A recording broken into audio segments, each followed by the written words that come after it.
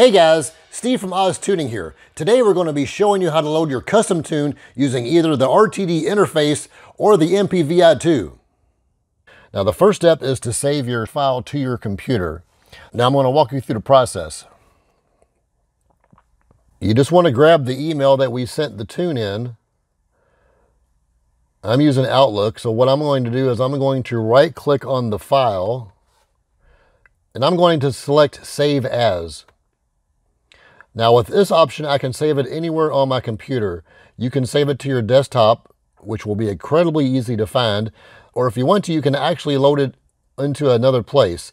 Now I have mine under Documents, under my HP Tuners file, under Logs and Tunes, and then I have a folder just for the Ranger. You can save it on the desktop if you choose, just so you can find it easily. Now for demonstrational purposes, I have on the left of my screen the RTD Flasher if you have the RTD, and then on the right I'm using the VCM Editor beta version if you have the MPVI2.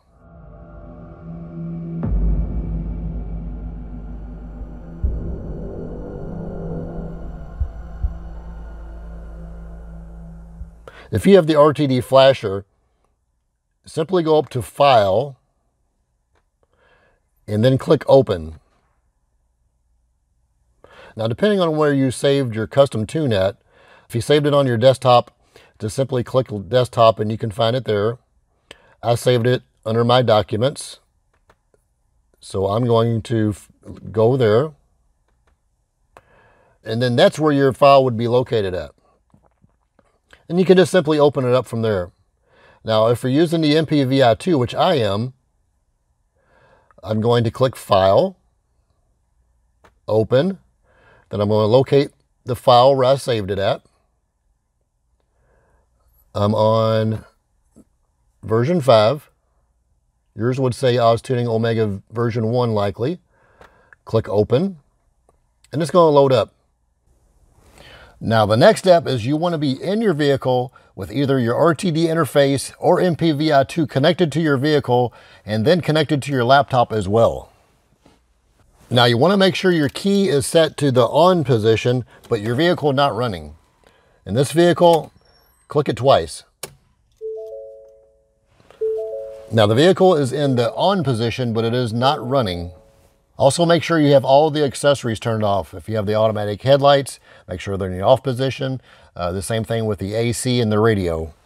Now once we've gone through that process, the next step is to load the tune onto your vehicle. Now with the RTD interface, all you would simply do is click the icon to write to vehicle. Same thing with the VCM Editor. I just clicked the little icon for write to vehicle.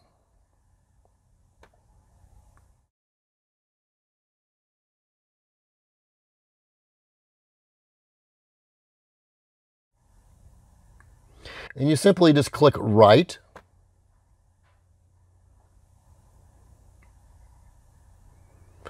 And I'll walk you through the process. Now you're going to hear a lot of beeps. You're going to see the dash lights flashing off and on. It's nothing to be alarmed about.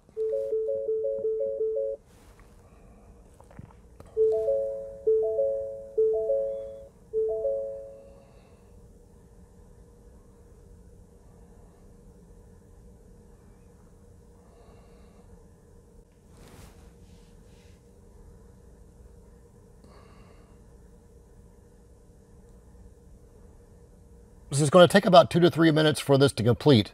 Now you do not want to open the doors. You do not want to try to turn anything on during this process.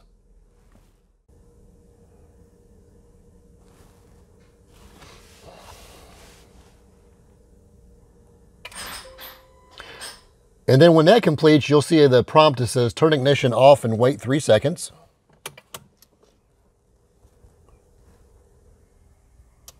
And then you turn the ignition back on